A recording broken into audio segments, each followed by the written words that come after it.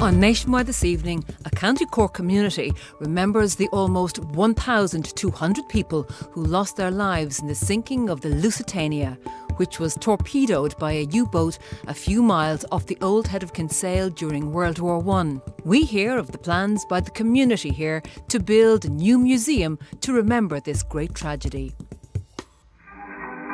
It all started with the bustle of passengers getting ready for their voyage across the Atlantic from New York to Liverpool.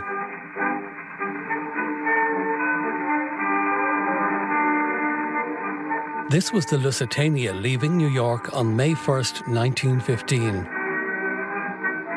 These are the last images of the Lusitania.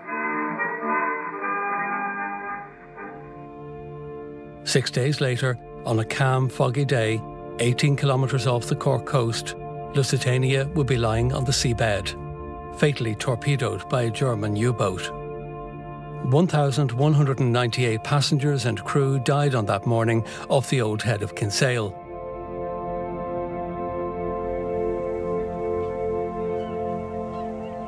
Today, the small local community have worked hard to mark the tragedy at a museum and memorial garden based in an old Napoleonic-era watchtower overlooking the ocean. At the Old Head of Kinsale Museum, a new piece of art commemorates the sinking of the Lusitania. Designed to represent a calm wave like those on the day of its sinking, it names each of the passengers and crew on board, the survivors and those that drowned. You can trace the history just by walking around the whole panel, because it starts with the New York, and it's actually a replica of the skyline of New York in 1915. And you walk along and you see the torpedo attack. You go up further, then you see more names, and then you see the burial. So it has the entire history. And then the last panel is the aftermath of the Lusitania. There was songs and stories. The fact that it's low down and it sweeps across, you have to walk around, it reveals itself. And the horror of the amount of people that died reveals itself slowly. So it's a gentle walk around it, and it's not kind of in your face. So everything, it's calm and it's peaceful, and you can sit and you can reflect. You're surrounded by the ocean. So it's actually a really, really nice space from that point of view. It's calming, I think.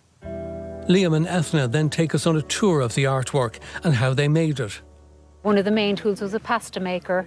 So I actually rolled to flatten the material. I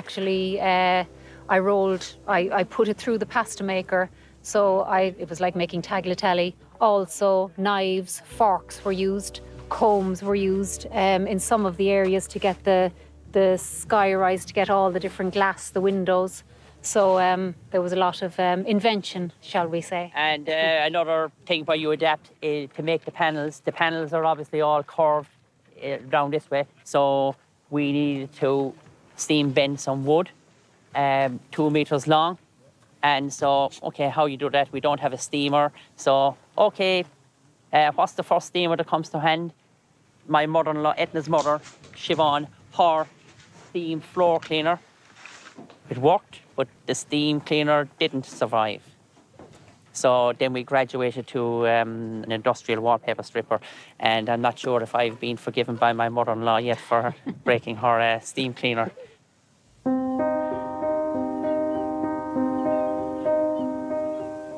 This passenger ticket, the name on it is Patrick Sheedy. So my aunt is married to Frank Sheedy, and this is Frank Sheedy's uncle. Now, we never knew anything about him. They didn't know what happened to him. He went down on the ship. So it's nice to have somebody nobody knows anything about, so he's remembered as well, you know. How did he come to be on the ship? He was actually deported. Now, we don't know what he did. It wasn't because he had something wrong with him. A lot of people, when they arrived, if they had some physical disability, they were sent back again. But he actually spent a month in New York, so he must have possibly upset somebody, or, you know, we don't know what he was doing, but he never lived to tell the tale anyway, you know. It's nice that he's included in something like a passenger luggage ticket. This piece here is a replica of the scissors that actually cut the ribbon to actually launch the Lusitania. But we have it in here as a symbol of the people's lives were cut short. And this piece here is quite a poignant little section. It's a booty that was given to one of the crew members that pulled this woman and her baby out of the water. And he actually wrote in the bottom of it, "Least we forget." So now the baby actually died because of the cold afterwards. But that booty now is on display in, I think it's in Liverpool, in the Maritime Museum. That says it all, really. It says it all about the piece, I think. And all this, and look at it sweeping up along here. This piece wouldn't have been possible without the community. The community are absolutely brilliant down here. They really were enthusiastic. They got on board. We actually got to know them from, personally. We visit them now if we're in the area. They were just brilliant. Nothing was impossible for them.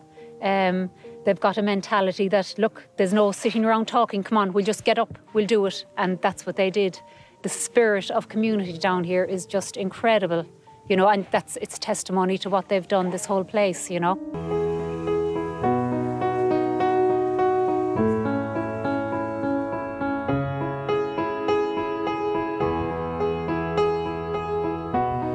And every sailor knows that the sea is a friend made enemy, and every shipwrecked soul knows what it is to live without intimacy. I thought I had the captain's voice.